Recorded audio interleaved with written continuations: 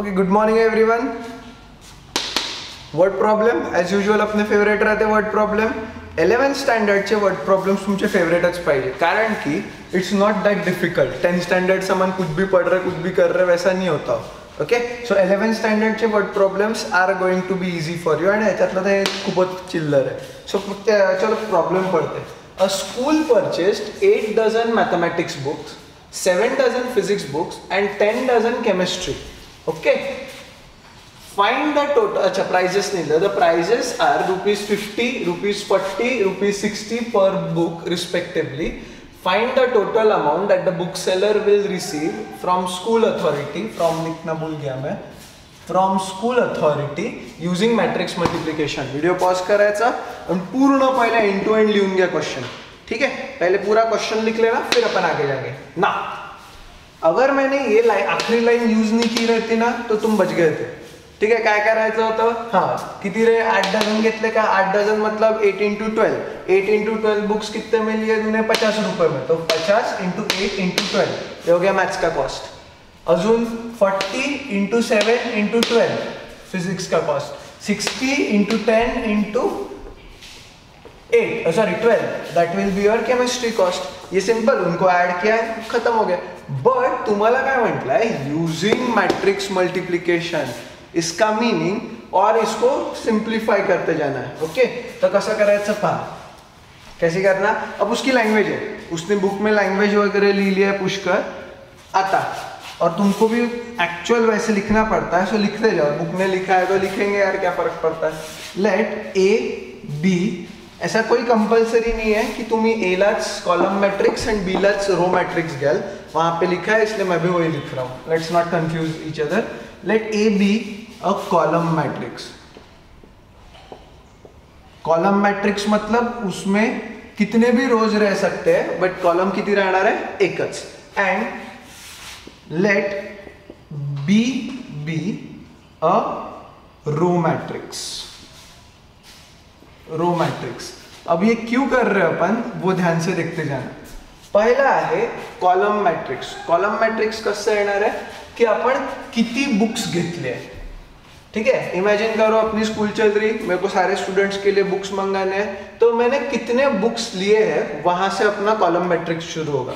आता पहा किती सब्जेक्ट्स है तुमच्याकडे। अब बुक से थोड़ा हट रहा हूं मैं मेरी मेथड यूज कर रहा हूं। सो किती में आपल्याकडे आहे, पहले आहे 8 डझन। 8 डझन नहीं चलते, इसलिए 8 × 12 आला आपलं। ठीक है, ये हो गया तुम्हारे मैथ्स के बुक्स, मैथमेटिक्स लिहत जा, ये भी तुमको लिखना है। ठीक है, केमिस्ट्री फिजिक्स के कितने थे उसके, 7 × 12, ये था उसका केमिस्ट्री। ओके, एंड इसके कितने थे 10 डझन, तो 10 × 12, ये था तुम्हारा, कुछ गलत लिखा क्या मैंने, 60 डझन फिजिक्स के। 60 डझन किसके, फिजिक्स के। एंड केमिस्ट्री के कितने 10 dozen, so 10 × 12, 1 dozen means 12, so it will be of chemistry. सो याचा मैट्रिक्स कसं बनलं पहा, इसका मैट्रिक्स कैसे बना वो भी देख लो। इसका मैट्रिक्स क्या बनेगा, 3 रोज 1 कॉलम, म्हणजे कॉलम मैट्रिक्स झालं, तो ये अपना ए है। 3 rows 1 column, that means it is column matrix. So 8 × 12 will be 96, correct? तो यहाँ पे आएगा 96। 7 × 12 will be 84, तो ये आएगा 84, and 10 × 12 will be 120, so ये हो गया तुम्हारा 120। ये तुम्हारा A मैट्रिक्स है 3/1, which is called a column matrix। अब तुम पूछोगे सर ये कॉलम मैट्रिक्स लिया तो ये रो मैट्रिक्स क्यों लिया, कॉलम मैट्रिक्स क्यों नहीं लिया अपन ने, 2 मिनट में क्लियर हो जाएगा। आपल्याला आंसर, ध्यान रखना कभी भी ऐसे क्वेश्चंस में आपला आंसर 1/1 पाहिजे। अपना आंसर क्या चाहिए, 1/1। ओके, मीन्स एकच आंसर आला पाहिजे आपलं। 1/1 मतलब एक ही आंसर आना चाहिए और कोई आंसर नहीं आना चाहिए। तो देखो बी घेऊ आपण, B will be a row matrix ऐसा अपन अज्यूम केला है। तुमको ये स्टार्टिंग में नहीं समझता, बट अपन ने अभी के लिए देखा है उसको। सो बी कसा मैट्रिक्स है तुमचा, 50, 40 and 60। B will be pricing वाला, आपले को अमाउंट ही निकालना है ना, तो मल्टीप्लिकेशन मध्ये बी प्राइसिंग वाला येणार आहे। तो प्राइसिंग वाला मैट्रिक्स 50 रुपीज मॅथ्सचे, 40 रुपीज फिजिक्सचे आणि 60 रुपीज कसे तुमचे केमिस्ट्रीचे। ये पर बुक कॉस्ट आहे, पर बुक कॉस्ट आहे. तर हे झालं तुमचं मैथमेटिक्स. ये हो गया तुम्हारा फिजिक्स एंड ये हो गया तुम्हारा केमिस्ट्री. बराबर है. आता मी इथे एक चूक के लिए मैंने एक बहुत बड़ी गलती की है. क्यों तुमको मैं यहाँ पे बोल रहा था कि एक कॉलम और एक रो है, तो मैंने इसको भी कॉलम मैट्रिक्स लिया. ठीक है. आता चुकी कशी झाली की अगर मैंने column matrix into column matrix किया, याचा आंसर काय आहे 3/1. ठीक है. तो अगर मैंने column matrix into column matrix किया, तो अगर मैंने ए इंटू बी किया तो ये गलत रहता है, कारण की होऊच नाही शकत. पहा, ए इंटू बी, इसका रो लेंगे अपन और इसका कॉलम लेंगे. इसके रो में एक ही एलिमेंट है एंड इसके कॉलम में 3 एलिमेंट है, तो होगा क्या ये एग्जिस्ट? नहीं होगा. म्हणून तुम्हाला काय करावं लागतं, इसको ऐसे घुमा देना, इसको ऐसे घुमा देना. लगे तो मिटाव मत उसको. इथे समोर असं रॉन्ग लिहून ठेवा, त्याला मिटवू नका. ठीक है. तुमको गलती आनी चाहिए समझ में कि मैं दोनों कॉलम किंवा दोनों रो का नहीं घेता है. ठीक है. तो अगर मैंने इसको घुमा दिया तो ये हो जाता अपना, ये हो गया 50, ये हो गया 40, ये हो गया 60. बराबर है. हाँ, अपना मैथ्स, ये अपना फिजिक्स और ये अपना केमिस्ट्री. तो याचा ऑर्डर काय है? 1 रो 3 कॉलम्स. इसका ऑर्डर क्या है? 1 रो 3 कॉलम. अब तुमको ये भी देखना पड़ता है कि एग्जैक्टली तुम्हाला ए इंटू बी करावं लागेल कि बी इंटू ए करावं लागेल. मेरा फाइनल आंसर 1/1 ही चाहिए. करेक्ट. तो तुमको ए इंटू बी करना है कि बी इंटू ए करना है, कैसे डिसाइड करेंगे? यहां से. अगर मैंने ए इंटू बी किया तो याचा ऑर्डर 3/3 है ना. इसका पहला वाला लेते हैं और उसका दूसरा वाला लेते हैं. पॉइंट जर मी बी इंटू ए केलं तर पहा, बी काय आहे? 50, 40, 60, 1/3. और ये क्या है मेरा? 96, 84 एंड 120. याचा आंसर काय है? 3/1. सो अगर मैंने इन दोनों को मल्टीप्लाई किया 1/1 में, तो बरोबर एक ही आंसर चाहिए ना. अपने को टोटल अमाउंट ही निकालनी है कि यार मेरे को बुक सेलर को, अपनी स्कूल चल रही, बुक सेलरला टोटल अमाउंट किती द्यायची आहे वही निकालना है. तो आता मल्टीप्लाई करा, फर्स्ट रो फर्स्ट कॉलम, खत्म, और कुछ भी नहीं होने वाला. तो मल्टीप्लिकेशन का सही, ये पूरा का पूरा रो उठाया और ये कॉलम पे चिपका दिया. तो मल्टीप्लिकेशन मध्ये काय येणार आहे पहा, 50 into 96 plus 40 into 84, okay, plus 60 into 120, 60 into 120. सो आता 5 इथे एक 0 एक्स्ट्रा लगायच लेने का. 5 6 30, इथे 3 कैरी केला. 5 9 45 plus 3 will be 48. Correct. Calculation तुम करते हो तो मेरा गलत हो सकता है. प्लस आता पा 84 इंटू 4 विल बी, एक 0 ऑलरेडी लगा देना. 84 into 4 will be 16, 1 carry. 4 into 8 will be 32 plus 1 means 33, 3360. Correct. Plus 12 into 6, 6 2 जा 12, 172. सो ये आएगा 7200. अब कैलकुलेशन कैसे करना देखते हैं. 7000 प्लस 3000 प्लस 4000. काय करायचं कैलकुलेशन? 7000, बाकी सब छोड़ देना अभी के लिए. 7000 प्लस 3000 प्लस 4000. ठीक है. 7000 प्लस 3000 प्लस 4000, टोटल कितना हुआ? 14000. अब 14000 में 200 ऐड किया तो अपने को मिलता है 14200. फिर 360 ऐड किया कि मैं काम करूं, ये 200 और ये 800 भी ऐड कर देते, मतलब डायरेक्ट 15000 हो गया. और 15000 में और 360 ऐड किया. So your answer should be 15360. बराबर 1/1 ऑर्डर का एक ही आंसर मिला. सो अगर फाइनल स्टेटमेंट लिखना है तो फाइनल स्टेटमेंट का येईल माझं, the total amount that the bookseller will receive from the school authority is rupees 15360. That should be my final statement. Next example, 4.6 question 4चं 1 show that AB is equals to BA. Okay, AB is equals to BA म्हटलं सो आपल्याला पहले A into B करना पड़ेगा और फिर B into A करना पड़ेगा. अब कुछ भी करो तुम्हारा आंसर 3/3 में जाने वाला है.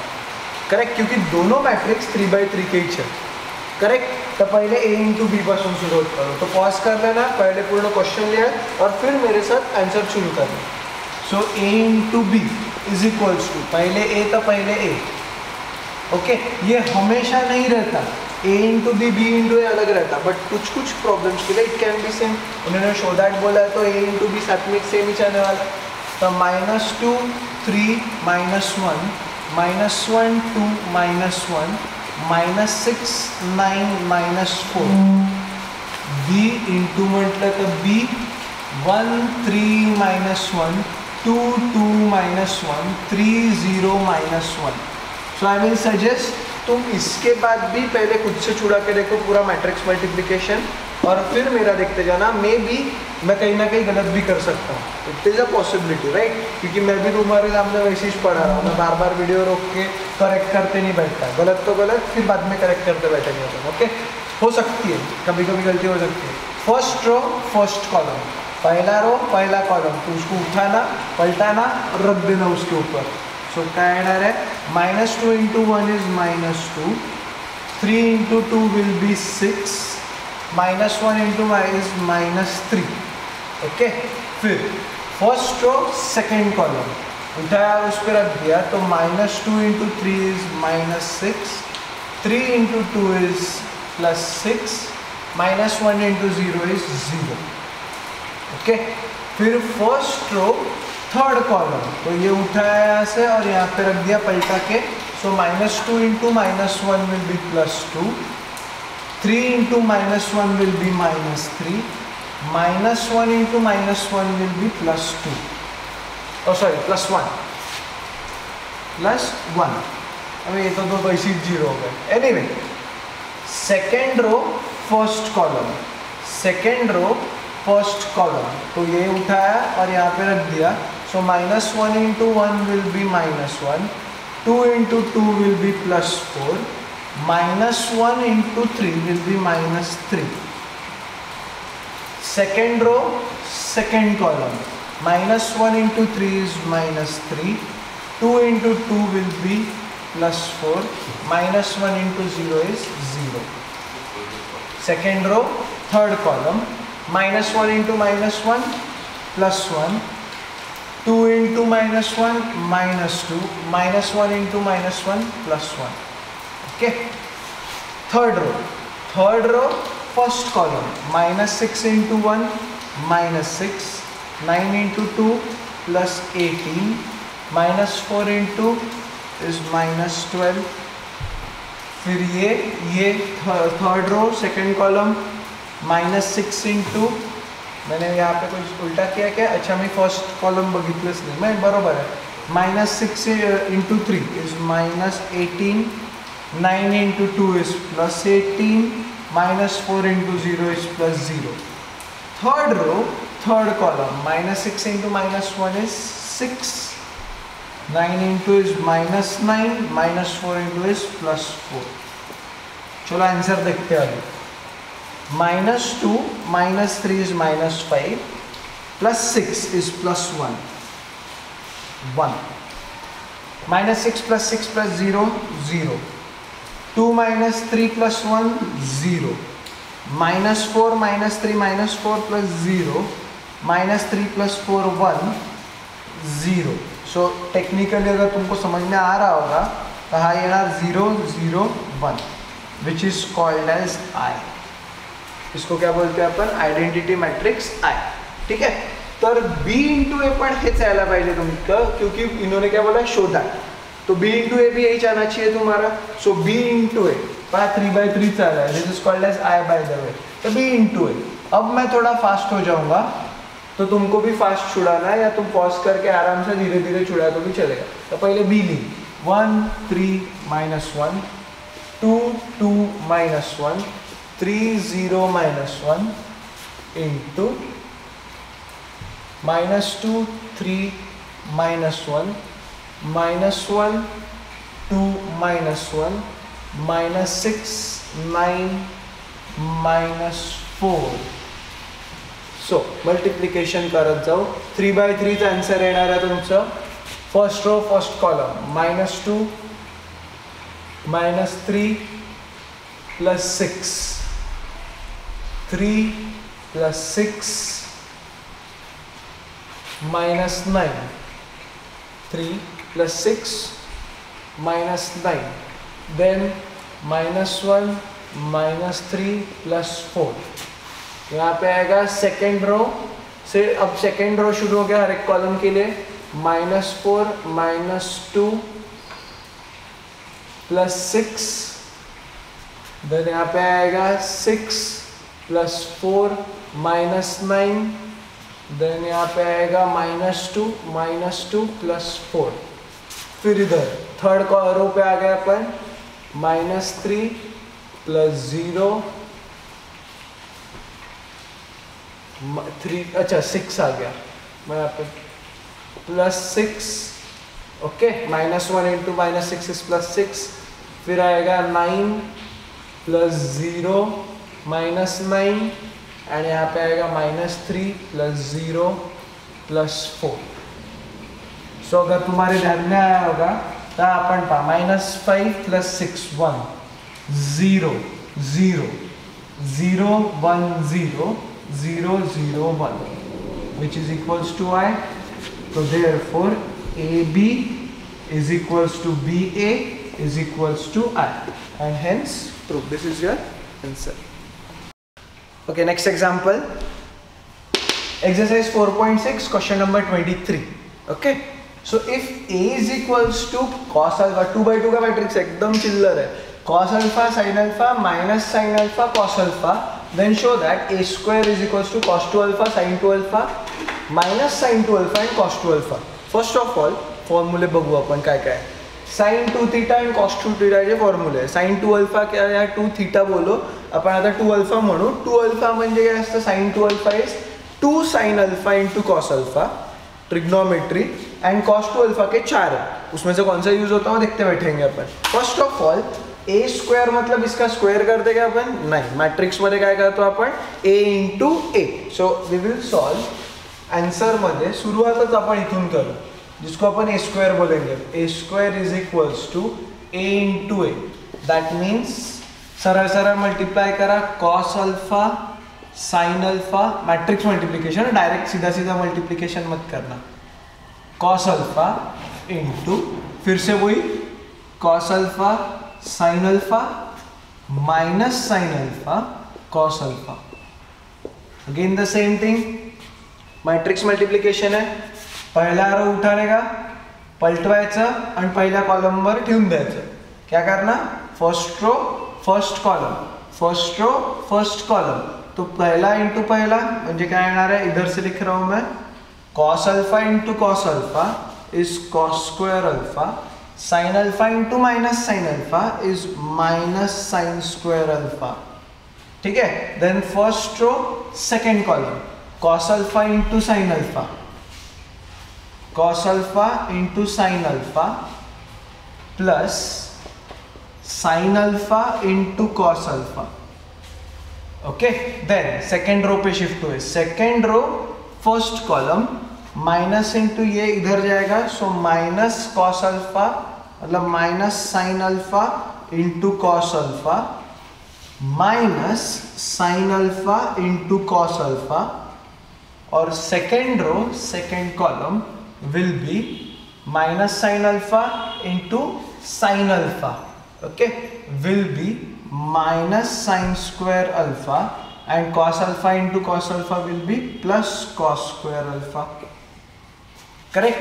अब अगर तुम्हारे ध्यान में आया होगा तो बहुत अच्छी बात है. नहीं भी आया होगा तो काही प्रॉब्लेम नाही. मी पुन्हा तेच लिहितोय.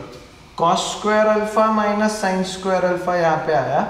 इथे sin alpha into cos alpha plus sin alpha into cos alpha is 2 sin alpha into cos alpha. Correct. यहाँ पे माइनस माइनस माइनस प्लस होना बट माइनस साइन रहेगा. -2 sin alpha cos alpha and इधर मैं माइनस बाद में लिख रहा हूँ, इधर जैसे लिखा मैंने.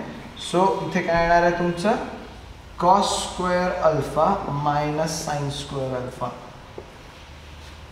cos 2 अल्फा किंवा cos 2 थीटाचा पहला formula, sin 2 थीटाचा formula. cos 2 theta sin 2 theta, अब थीटा के जगह अल्फा है.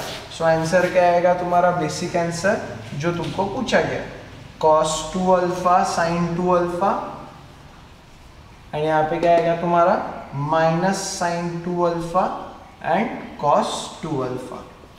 Okay, and that's basically whole your chapter का मैट्रिक्स का. ये इतना ही है, मैट्रिक्स तुम्हारा खत्म हो गया अपना. कल से अपन नया चैप्टर शुरू करेंगे.